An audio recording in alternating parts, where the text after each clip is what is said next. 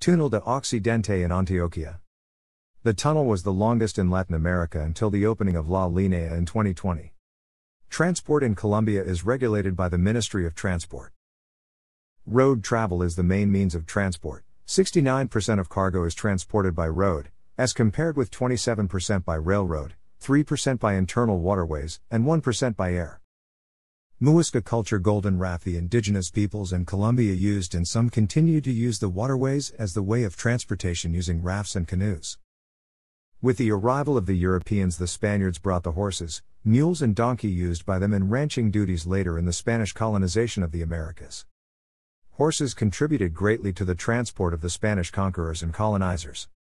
They also introduced the wheel and brought wooden carts and carriages to facilitate their transport. The Spaniards also developed the first roads, rudimentary and most of these in the Caribbean region. Due to the rough terrain of Colombia, communications between regions was difficult and affected the effectiveness of the central government, creating isolation in some regions. Maritime navigation developed locally after Spain lifted its restrictions on ports within the Spanish Empire, inducing mercantilism. Spanish also transported African slaves and forcibly migrated many indigenous tribes throughout Colombia.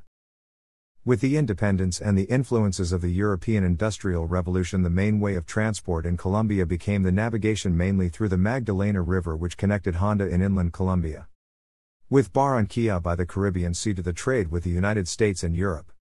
This also brought a large wave of immigrants from European and Middle Eastern countries. The industrialization process and transportation in Colombia were affected by the internal civil wars that surged after the independence from Spain and that continued throughout the 19th and 20th centuries. During the late 19th century, European and American companies introduced railways to carry to the ports the local production of raw materials intended for exports and also imports from Europe. Steamships began carrying Colombians, immigrants and goods from Europe and the United States over the Magdalena River. The Pumarejo Bridge in Barranquilla.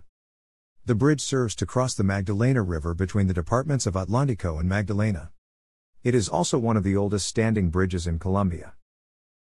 The Ministry of Transport was created in 1905 during the presidency of Rafael Reyes under the name of Ministerio de Obras Públicas y Transporte, or Ministry of Public Works and Transport, with the main function of taking care of national assets issues, including mines, oil, patents and trademarks, railways, roads, bridges, national buildings and land without landowners. In the early 20th century, roads and highways maintenance and construction regulations were established. Rivers were cleaned, dragged and channeled, and the navigational industry was organized. The public works districts were created, as well as the Ferrocarriles Nacionales de Colombia.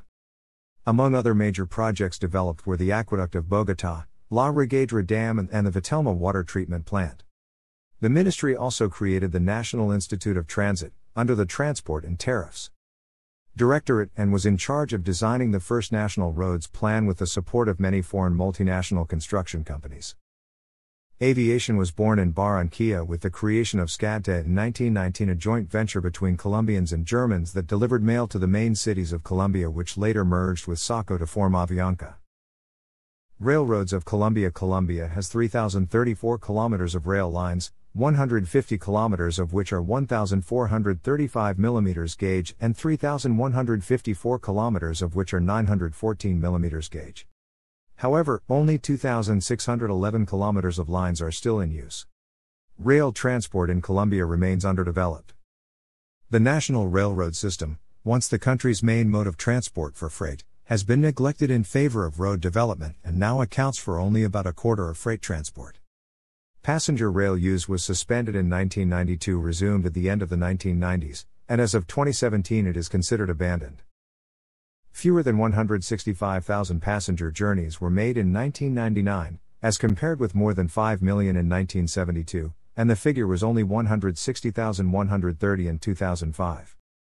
The two still functioning passenger trains are, one between Puerto Berrío and García Cadena, and another one between Bogotá and Zipaquirá. Short sections of railroad, mainly the Bogotá Atlantic Rim, are used to haul goods, mostly coal, to the Caribbean and Pacific ports. In 2005, a total of 27.5 million metric tons of cargo were transported by rail. Although the nation's rail network links 7 of the country's 10 major cities, Very little of it has been used regularly because of security concerns, lack of maintenance, and the power of the Road Transport Union. During 2004-06, approximately 2,000 kilometers of the country's rail lines underwent refurbishment. This upgrade involved two main projects: the 1,484-kilometer line linking Bogotá to the Caribbean coast and the 499-kilometer Pacific coastal network that links the industrial city of Cali and the surrounding coffee-growing region to the port of Buenaventura. Main roads in Colombia: the three main north-south highways are the Caribbean, Eastern, and Central Trunk highways. Estimates of the length of Colombia's road system in 2004 ranged from 115,000 kilometers to 145,000 kilometers, of which fewer than 15% were paved.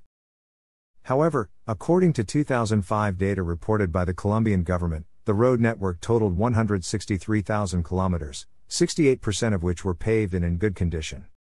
The increase may reflect some newly built roads. President Uribe has vowed to pave more than 2,500 kilometers of roads during his administration, and about 5,000 kilometers of new secondary roads were being built in the 2003-06 period. Despite serious terrain obstacles, almost three-quarters of all cross-border dry cargo is now transported by road, 105,251 metric tons in 2005. Highways are managed by the Colombian Ministry of Transport through the National Roads Institute. The security of the highways in Colombia is managed by the Highway Police Unit of the Colombian National Police. Colombia is crossed by the Pan American Highway.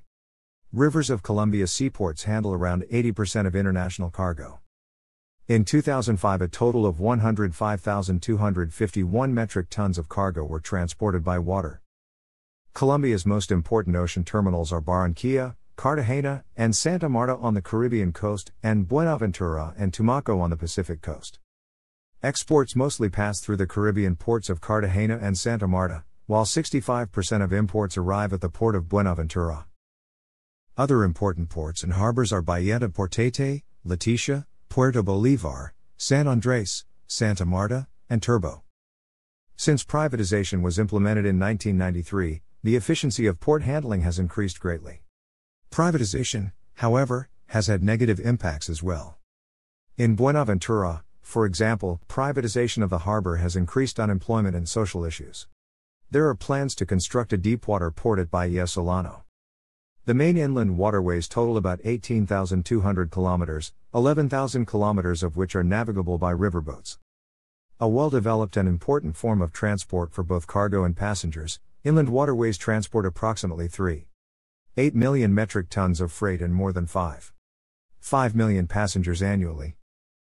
Main inland waterways are the Magdalena-Cauca River system, which is navigable for 1,500 kilometers, the Atrato, which is navigable for 687 kilometers, the Orinoco system of more than 5 navigable rivers, which total more than 4,000 kilometers of potential navigation, and the Amazonas system, which has 4 main rivers totaling 3,000 navigable kilometers. The government is planning an ambitious program to more fully utilize the main rivers for transport. In addition, the Navy's Riverine Brigade has been patrolling waterways more aggressively in order to establish safer river transport in the more remote areas in the south and east of the country. The Merchant Marine totals 17 ships, including 4 bulk, 13 cargo, 1 container, 1 liquefied gas, and 3 petroleum tanker ships. Colombia also has 7 ships registered in other countries. Vehicles on the El Dorado Airport platform. Olaya Herrera Airport of Medellín. The Special Administrative Unit of Civil Aeronautics is responsible of regulating and controlling the use of airspace by civil aviation. The customs/immigration issues are controlled by the Departamento Administrativo de Seguridad. Colombia has well-developed air routes and an estimated total of 984 airports, 100 of which have paved runways, plus 2 heliports. Of the 74 main airports, 20 can accommodate jet aircraft.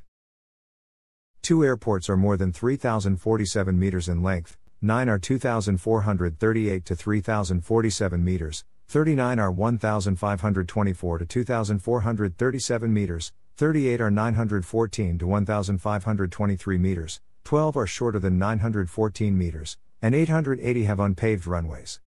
The government has been selling its stake in local airports in order to allow their privatization. The country has 40 regional airports, and the cities of Bogotá, Medellín, Cali, Barranquilla, Bucaramanga, Cartagena, Cúcuta, Leticia, Pereira, Armenia, San Andres, and Santa Marta have international airports. Bogotá's El Dorado International Airport handles 550 million metric tons of cargo and 22 million passengers a year, making it the largest airport in Latin America in terms of cargo and the third largest in passenger numbers. Urban transport systems have been developed in Bogotá, Medellín, Cali, and Barranquilla. Traffic congestion in Bogotá has been greatly exacerbated by the lack of rail transport. However, this problem has been alleviated somewhat by the development of one of the world's largest and highest capacity bus rapid transit systems, known as the Transmilenio, and the restriction of vehicles through a daily, rotating ban on private cars depending on plate numbers. Bogotá's system consists of bus and minibus services managed by both private and public sector enterprises. Since 1995, Medellín has had a modern urban railway referred to as the Metro de Medellín, which also connects with the cities of Itagüí, Envigado, and Bello. An elevated cable car system, Metrocable, was added in 2004 to link some of Medellín's poorer mountainous neighborhoods with the Metro de Medellín. A BRT line called Transmetro began operating in 2011, with a second line added in 2013. Other cities have also installed BRT systems such as Cali with a 6-line system, Barranquilla with 2 lines, Bucaramanga with 1 line, Cartagena with 1 line and Pereira with 3 lines. A light rail line in Barranquilla is planned. Colombia has 4,350 kilometers of gas pipelines, 6,134 kilometers of oil pipelines, and 3,140 kilometers of refined products pipelines. The country has 5 major oil pipelines, 4 of which connect with the Caribbean export terminal at Puerto Cabezas. Until at least September 2005, the United States funded efforts to help protect a major pipeline, the 769-kilometer-long Caño Limón-Puerto Cabezas pipeline, which carries about 20% of Colombia's oil production to Puerto Cabezas from the guerrilla-infested Arauca region in the eastern Andean foothills and Amazonian jungle. The number of attacks against pipelines began declining substantially in 2002. In 2004 there were only 17 attacks against the Caño Limón-Puerto Cabezas pipeline, down from 170 in 2001. However, a bombing in February 2005 shut the pipeline for several weeks, and attacks against the electrical gird system that provides energy to the Caño Limón oilfield have continued. New oil pipeline projects with Brazil and Venezuela are underway. In addition, the already strong cross-border trade links between Colombia and Venezuela were solidified in July 2004 with an agreement to build a $320 million natural gas pipeline between the two countries, to be completed in 2008. Thanks for watching.